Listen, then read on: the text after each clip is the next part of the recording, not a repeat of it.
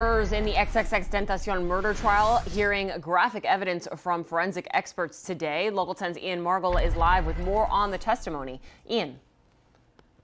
Yeah, the state brought one of the lead detectives in this case as they continue building their case against these three defendants.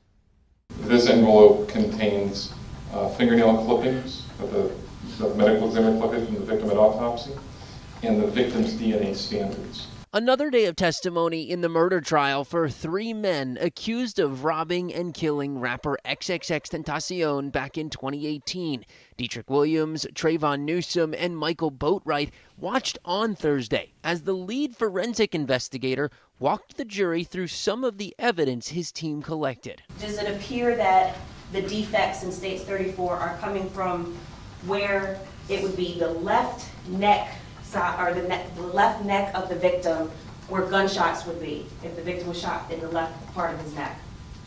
Both the sweater and the jacket support that. The state also brought this woman to the stand. She works at a store where prosecutors suggested Dietrich Williams spent some of the money from the robbery. While you were bringing up $800 worth of merchandise, was he asking you about additional merchandise?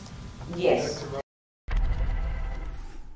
So they should be wrapping up here shortly, but you can actually watch a live stream of the entire trial on our website, local10.com. They will be back for testimony again tomorrow morning. And if they're eventually convicted, these three men face up to life in prison. Live in Fort Lauderdale, I'm Ian Margol, Local 10 News.